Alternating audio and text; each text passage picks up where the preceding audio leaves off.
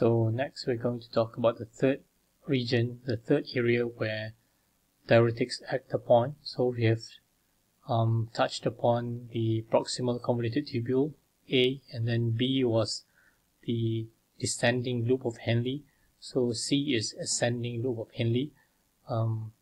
So the cells of the ascending tubular epithelium are not permeable to water. So we have active reabsorption of sodium and potassium and also chloride, so which is facilitated by a sodium potassium chloride co-transporter.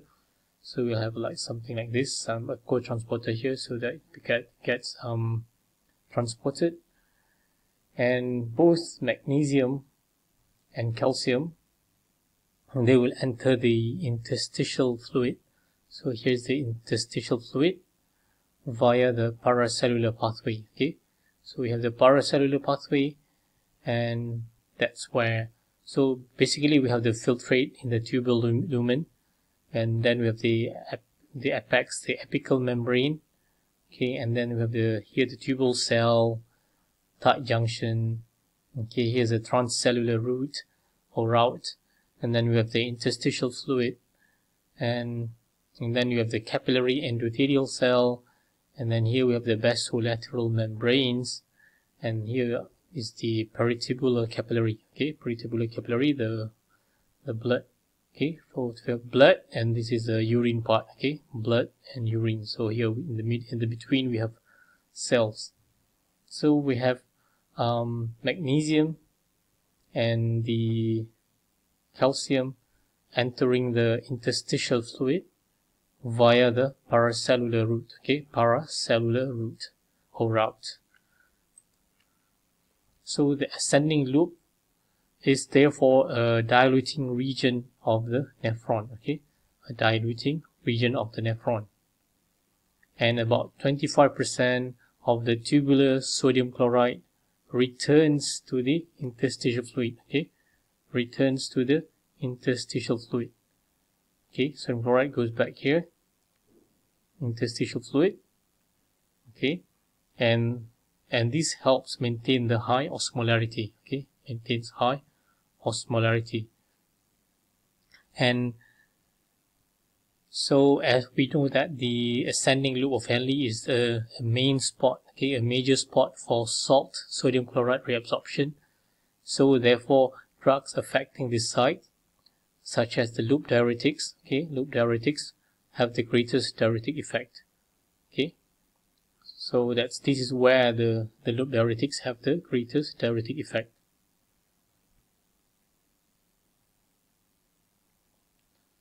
Because as the ascending loop of Henle is the main spot for salt reabsorption, so the drugs that affect this site will have the greatest diuretic effect. Okay, so that means that since that the loop diuretics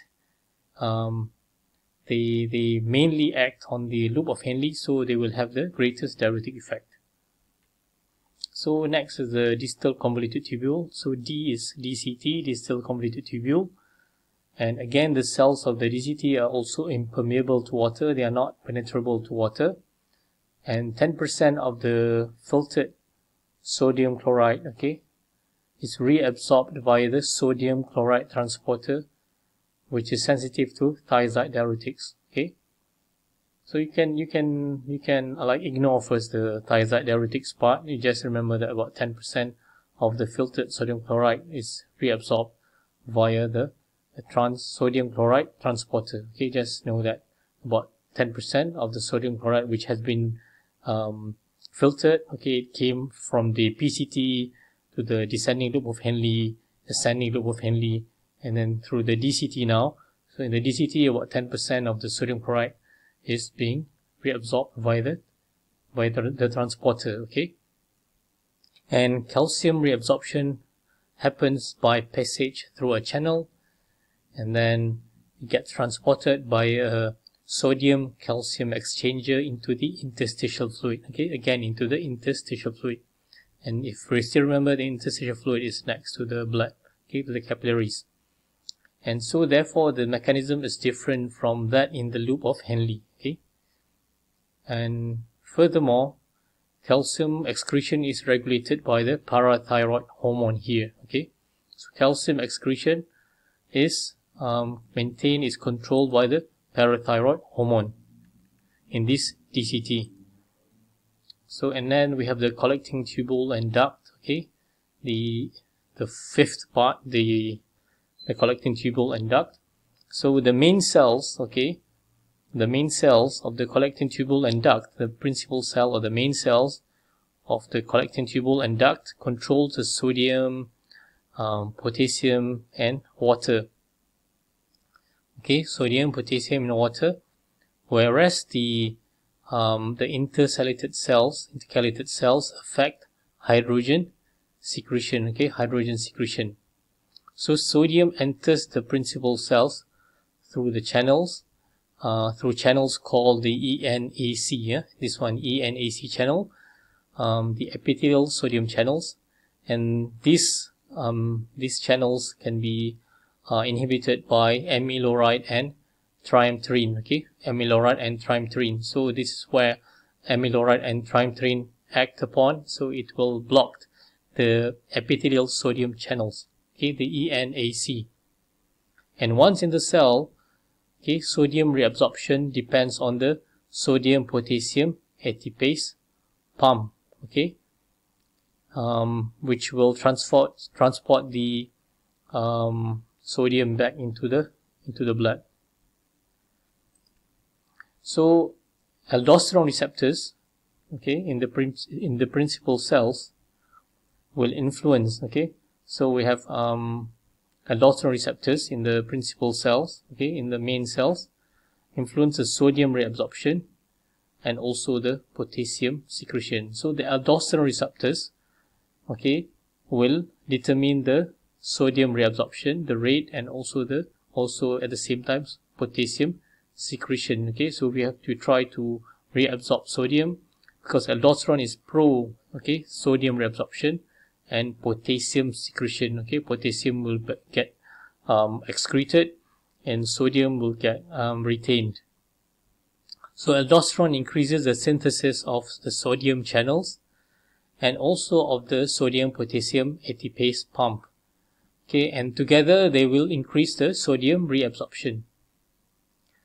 Okay, antidiuretic hormone receptors, ADH receptors, they will support, okay, it will aid the reabsorption of water from the collecting tubules and ducts. Okay, so this is quite a basic fact that I think most high school students know probably about. So again, a simple diagram from Lippincott. So we have the PCT, okay, PCT here, okay, Bowman's capsule and PCT, and then the ascending loop of Henle, DCT, distal convoluted tubule, and then the collecting tubule and duct. So we have glucose, amino acid here, and then sodium, potassium, water being reabsorbed in the PCT, and then again sodium, potassium being reabsorbed. Okay, so chloride in the ascending loop of Henle, and then in the distal convoluted tubule, sodium and chloride being reabsorbed, and then in the collecting tubule and duct, sodium, okay, water being reabsorbed. So here the red ones are secretions. Okay, these ones are reabsorption. Okay, the ones like grayish, I'm not sure whether it's grey, blue, something grey. Okay, grayish, grey, greenish, something like that. So hydrogen here being secreted, sodium and water being reabsorbed. So aldosterone will act here, okay, here and here. It will promote, okay, the reabsorption of course, sodium, okay, and then also the secretion of hydrogen. Okay, so together with sodium, of course, water will follow, and then the antidiuretic hormone, which is anti-diuresis. Anti-diuresis means it's not pro-diuresis, so it supports or it helps maintain the non-diuresis means it maintains reabsorption. Okay, it helps maintain reabsorption. It's pro-reabsorption. So antidiuretic hormone here.